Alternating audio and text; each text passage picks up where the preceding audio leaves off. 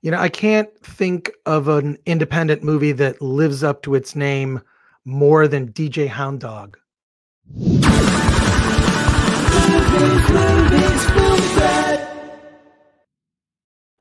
Welcome to the Film Threat Podcast. I am Chris Gore. I am pleased to have on the show today director, actor, filmmaker, all-around indie film. I would say an indie film legend at this point, especially having run into you at film festivals in the past. Jon Jacobs, welcome to the Film Threat Podcast. Cheers, Chris. It's great to be here. And well, a tequila, because I know we can't really have this conversation if I'm not, you know, in character to some extent.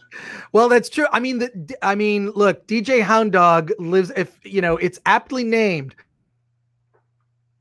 It's a movie that, like, the title lives up to the title for sure. Let's talk about where this project came from. And you are the lead character in this film. You're an actor with a prestigious career, you know, from London originally. And this film, DJ Hound Dog, is kind of an indie film classic. It's become. Tell us, how did you develop this project? Where did it come from? Well, okay, so it was just after 9/11, and I had finished this other movie, Lucinda's Spell, and I just sort of finished the whole distribution, going to film festivals, doing everything I could to, get it to break out. And there was one review that I got in Entertainment Weekly, where the journalist said, and Jon Jacobs is spreading his questionable talents too thin. And, it's always that review that kind of resonates the most. You're like, what? So I kind of had to think, well, what am I most passionate about? And I really am extremely passionate about acting in movies. But I'm just a guy that, just wants to make it happen, not somebody that wants to go looking for it. So I bumped into this guy, James Ricardo, on IMDb, and I think he'd hit me up or something after hearing about Lucinda's Spell, and I said, well, I'm not really making anything right now, unless you got something that's set in one room. And then he said, yeah, I got this story about this guy. I think it was called Porn Hound. And it was this guy and three girls. This guy never left his house. All he did was watch porn. And I'm like, okay, well, that's actually, I love it because it's like a bedroom farce. But I'm not really excited about the idea of, the Porn Hound exactly.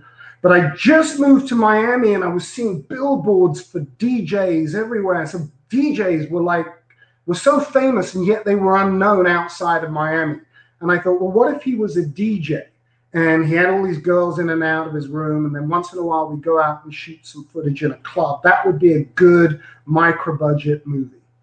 Well, it certainly looks big budget, just from the standpoint of, you have access to all these clubs, and the DJs. I have to ask about the DJs that are in the film. They're all real DJs, right? Are they? Yeah, exactly. Well, that's where it sort of took on a life of its own immediately. So it was going to be a $10,000 movie, and then I got my old friend Charlotte Lewis to play one of the girls, and so it suddenly, cost me a little bit more, right? As that happens, But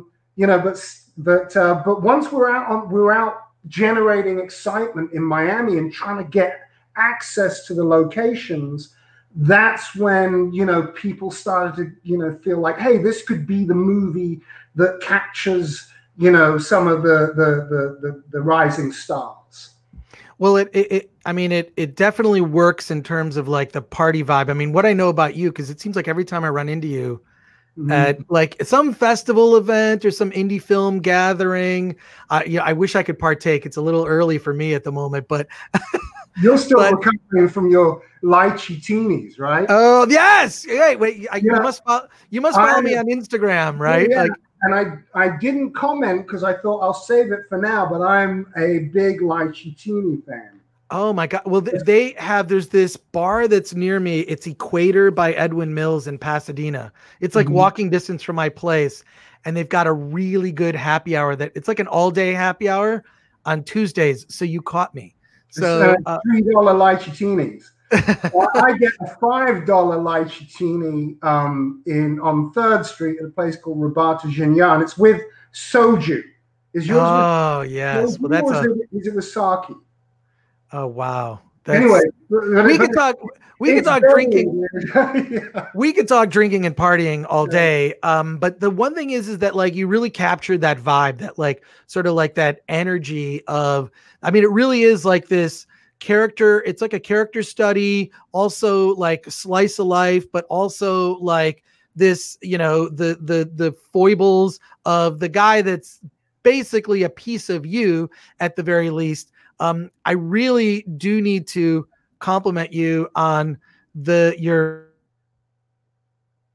female cast is exceptional in this film. And the fact that like, also like, I was just having this conversation with a producer, Paul Fishbein. He made a documentary called History of Nudity in the Movies. And we talked about how that there are so few adult films. And when I say adult film, I mean you know, not a pornographic movie. I'm saying a film that treats adult relationships like adults. You know what I mean? Like people, you know, exploring that. A friend of mine said that the reason you don't see sex at the movies anymore is because millennials can't fuck. That's what he told me. He said millennials don't know how to fuck. I don't know. I don't know how much truth there is to that. I mean, I've had a long time girlfriend. All I'm saying is that I miss there being an adult film that explores relationships in a very honest way. It's the nudity, the way that you use it is not exploitative. It's not like, yes, there are sex scenes, but they don't go on and on and on. They're just, if someone's naked, it's matter of fact. And it's kind of how it would be in real life.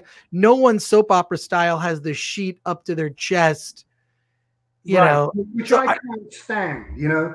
Okay, I can't stand that either. But can you talk about those scenes? Well, yeah, I love that you bring this up because I actually, get criticism from my wife actually about my movies because she's like, no, it's sex and it's sex again. I'm like, honey, look, I grew up in London. Okay, we used to watch what are called continental movies on TV late at night, midnight movies.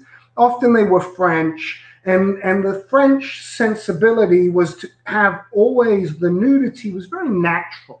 And it made, as an audience, especially growing up in England where people are uptight, it kind of was liberating to see people uninhibited.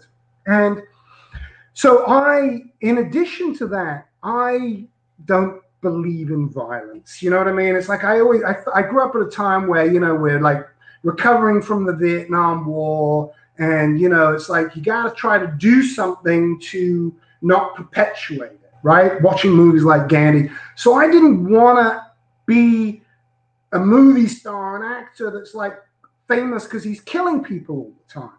And I guess I gravitated as an alternative to having sex in my movies and aspiring to do great sex scenes.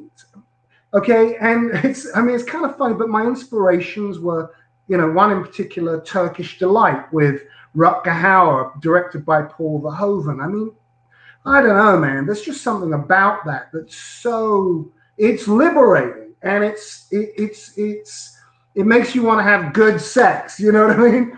So that's something that I've tried to do with all my movies, and sometimes it's hit and miss. Right, but it's cheaper than setting up elaborate gun scenes, and in a way, it's more real. I've never killed anybody, you know what I mean? So I don't have it, So I love the challenge of it, right? And Lucinda's Spell was a bit of a disappointment to me because the sex scenes were not what I wanted them to be, and I got criticized. What was it, New York? How anyway, but softcore pillow. Village Voice called it softcore pillowcore mishmash, right? And I'm like, fuck, I didn't want to do that. I'm upset about that. So with Hey DJ or DJ Hound Dog, I wanted to kind of nail it.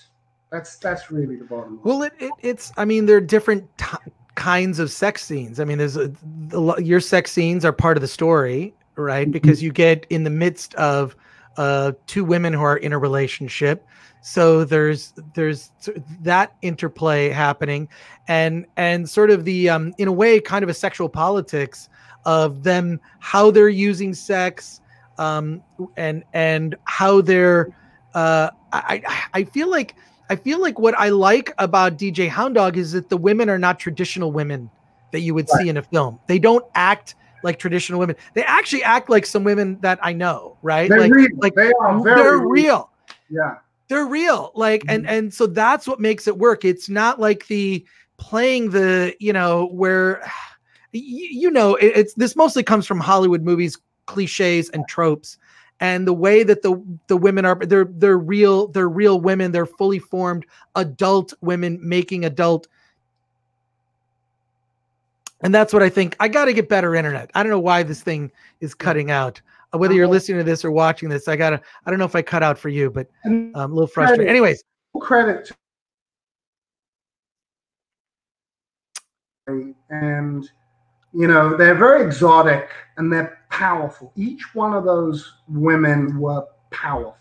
Absolutely. And, and that's, that's why I cast them. And you never know how it's going to play out. Like, for example, as proud as I am of Lucinda's spell, I wasn't thrilled with the love scenes. I just didn't feel there was the commitment and the willingness to just let it go, right? And so, yeah, these were women that also are very comfortable and with their sexuality in who they are, and they were able to express that.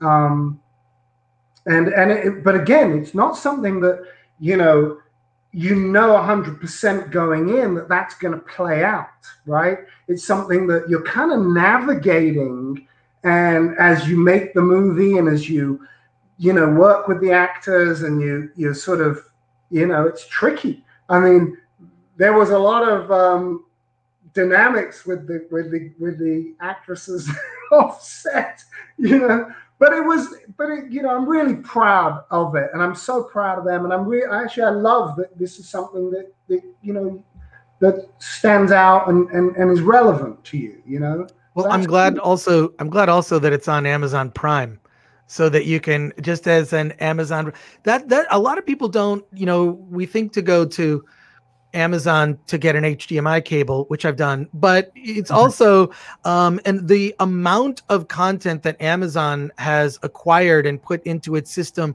for free is amazing. I'm just blown away at the docs and indie films that I've discovered on the free for Prime members, of which DJ Hound Dog is one of them. Right. So that's a critical thing. I mean, okay, on that front, I've been, as you know, as we said, I've been in it from almost as long as you. I think you started your magazine around 84, 85. 85. I was out of high school. Yeah. I was already acting, but I didn't make my first short films till actually around the same time, right? But I've been involved in trying different distribution marketing strategies from, the early 90s. And, Amazon is okay. I've had movies that I've busted my ass and died for, and then couldn't get into Blockbuster, and it was so heartbreaking, and actually, it pissed me off because whoever their curators were, I felt that they were pandering to somebody out there. Well, I mean, why do you think that Blockbuster's out of business now? Don't you? Right. Yeah. What's funny, you think about the Blockbuster days, but Blockbuster was they were a gatekeeper in the sense that I worked at an independent video store in high school and even through part of college called Thomas Video or Thomas Film Classics, which was regionally really was well known for just carrying crazy. I mean, they carried pornography. They had a little back room where they had porn, and they carried all types of porn too. They also carried independent films. And the thing that Blockbuster, the sort of way that they kept movies out of their system was that they only carried movies that were rated by the MPAA. Mm-hmm. So it had to be rated. You had to get an R rating. And they declared at the time, no one uses this rating anymore. NC-17 was a rating. And that was like, well, we don't want any NC-17 movies or anything that's unrated by the MPAA. Although technically speaking, exercise videos aren't rated by the MPAA or other types of reality videos at the time. So it was kind of BS, but we thrived at Thomas Video and Thomas Film Classics. A little shout out to Gary Reichel and Jim Olensky, who tolerated me throughout my illustrious career there. But we had indie films. We carried movies like Liquid Sky, David Lynch movies. Like it was just like, if it was weird or a midnight film or a foreign film, you know, like El Topo, we had it. You know, we had a VHS copy of it. So, you know, fuck Blockbuster. I think that a lot of people have great memories of them. My memory is that they didn't have any of the movies that I liked. They only had mainstream bullshit. So, and it made it so difficult for us filmmakers to then recoup or reach the audience we wanted to, and or at least that we wanted to try to reach. And Amazon, and you know, it's evolved over time. Netflix actually has evolved out of the picture for me. Because they're curating, and Amazon has become the place. I mean, we can put our movies up there. Anybody, it is the Blockbuster for our times. And you know, this is my first movie ever on Amazon that it's one that I produced, and I just decided, actually, just literally a couple of days ago, I'm like, fuck it, I'm going Amazon Prime. You know, let's have no barrier to entry, nothing. It's like, if you hear about this movie, there's 130 million Prime accounts in America. If you hear about it and you want to have like some liberated fun, right? It's there for free. Well, it's also, what's interesting is there are more people who have Amazon Prime accounts in America than vote. Mm-hmm. So, right. So what does that tell you? Why DJ Hound Dog?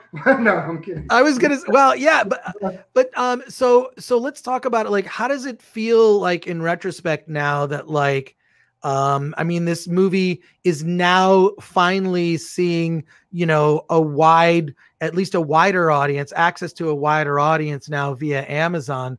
What is that like now? Because the movie originally came out in, correct me if I'm wrong, was it 2013, 2014? No. Okay.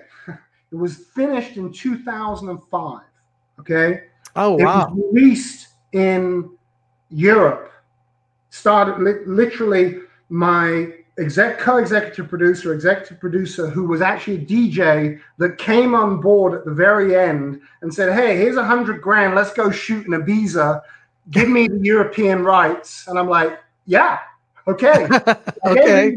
Yeah. And then I kept America, and I said, and here's what he did. He took off all of the rock and roll DJ Hound Dog music, and he replaced it with the latest club hits. And because he was very connected in the scene, and he started opening the movie in nightclubs like Pasha. So the film was actually playing in the biggest nightclubs. And I was kind of like, I was really torn about it because it lost the integrity of the movie. But I was trying not to get in my own way. You know, I'm like, shit, I'm sabotaging myself all the time.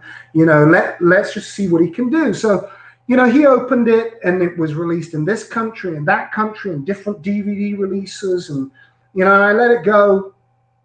So I never released it. And I always had this sort of like, fuck it. It's just not my movie, you know. It's like, and then other things happened, and I just kept sitting on it all this time until I felt like, fuck, especially this coronavirus. I'm sorry, I'm swearing, but I'm like, dude, I can get it out there now. Amazon, everybody can watch it. So it gave me the impetus. And so you say, what's it like? Let me tell you, it's like I just finished the movie.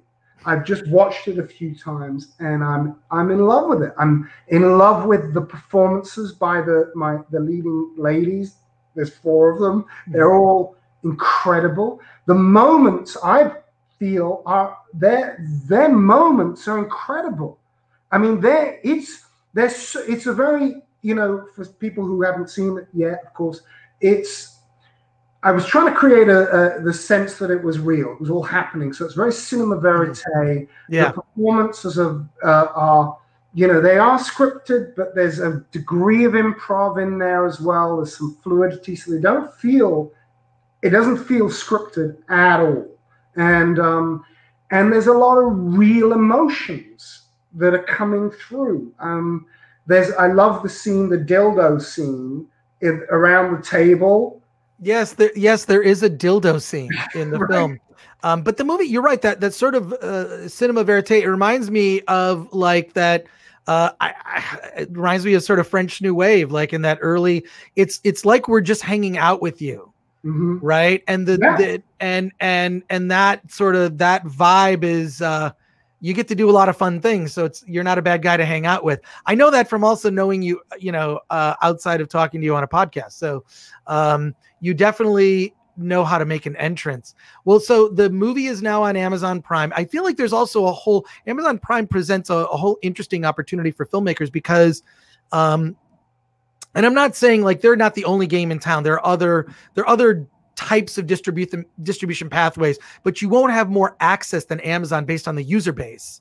You know, 130 million registered users from the United States, like on Amazon. That's like, you know, almost half the population of the US. Something can happen. I mean, a film can go viral. And I think this is really interesting. It's only been dawning on me in the last few days, you know, like a song can go viral because predominantly people are listening to music on Spotify and Amazon and what have you. So nobody's paying to go out and buy a record. They're just like, oh, you know, play this, you know, whatever, or it's in a playlist.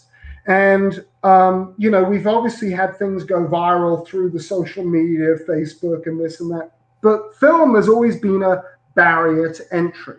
Netflix is starting to have films go viral. So, for example, they had this erotic thriller playing recently that rose to #1, and then for 3 weeks, and then a week later, Gaspar Noé's Love rose to the top of their charts because why? Because suddenly everybody was watching erotic films, and they're seeing it as a recommendation come up in their right. So a movie that was actually, you know, very edgy and kind of semi-obscure suddenly reached a much bigger audience simply with the algorithms. And so, you know, that's now possible. You can make it happen if you use Prime. And if you put a price on it, unfortunately, you're getting in the way of that opportunity. Right. I pay for independent movies to watch them on Prime, on Amazon. Like maybe I'm the only one, but I'm just like constantly shelling out. I'm like, you know, but I think that it's we as independent filmmakers and micro budget filmmakers, right? It's very difficult unless we brought in a big star to create that sense of, you know, urgency to get somebody who's never really heard of it to pay money. And so do we really want to take the fraction of people that are going to go, okay, I'll shell out in a world where they're used to getting everything for free, right? With subscription. Right. Yeah, it's you froze again, John. This is the frustration of the times we live in, I guess. I'm gonna hopefully you'll come back and we'll continue the conversation about your film. But and this isn't by any means like an endorsement of Amazon Prime, but I do find myself when the app sort of like reaches the top, you know, of mind for me, I find myself discovering a lot of things. If you're still there, Jon, try to leave and come back, or maybe we can do a part 2 to this conversation. But Jon Jacobs, I want to thank you for being on the Film Threat podcast. That was a blast. Make sure to check out his film, DJ Hound Dog. It's on Amazon. It is now free to stream if you have Amazon Prime. And it's here's Jon. Here, Jon. I don't know how that happened. I don't know how it happened. I don't know. You had like, what's so funny? You actually wrapped it up with a good point. I was going to end the show, but I guess we can end it right now. But Jon, thank you so much for being on the Film Threat podcast. This will not be the last time that you'll be doing this. We are going to do. Here's what I think we should do. I think we should do a watch party for DJ Hound Dog. So sometime in September, go to Film Threat's Facebook page. I'm not sure if we came up with a date for that. What are we doing? September 25th? Whatever you just let me know. I think it'd be great fun. And let's see what it's like as a, shared experience. It's on. Okay, we're going to do it. Right. We're going to do it. So sometime later in September, we're going to be doing a watch party for DJ Hound Dog, which is going to be a blast. And go to the Film Threat Facebook page or follow us on anything social media, and you'll see. I want to thank Jon Jacobs for being on the Film Threat podcast. It was a blast. My apologies for our technical issues, but we will be back. We'll be back because I'm doing this every day now, because why not? And there are too many good filmmakers to talk to. So thanks for watching and or listening to the Film Threat podcast.